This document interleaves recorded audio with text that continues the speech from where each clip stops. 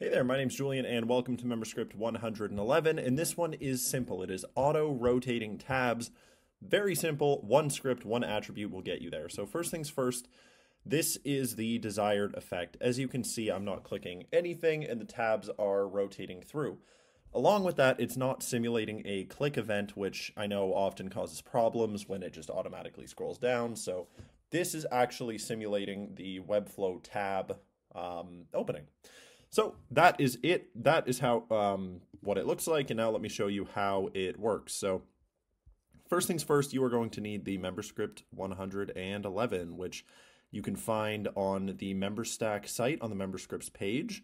So you're probably watching this from there already. If you're watching this from YouTube, then go to the description and you'll find a link to that page.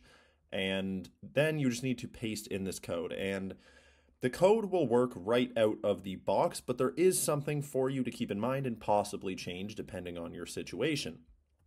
So, Webflow tabs have this fade in, fade out, and easing setting, and that is configured here within this script. So first things first, as you can see, we have 300, 100, and ease. So that means it matches exactly what changing a Webflow tab would do.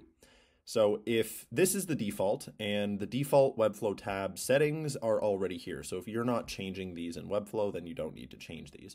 If you're using a different form of easing and your fade in and fade out numbers are different, you can simply edit these values and you can see all of these different examples down here and then just save it. That is all you need to do. You won't need to touch the script other than that.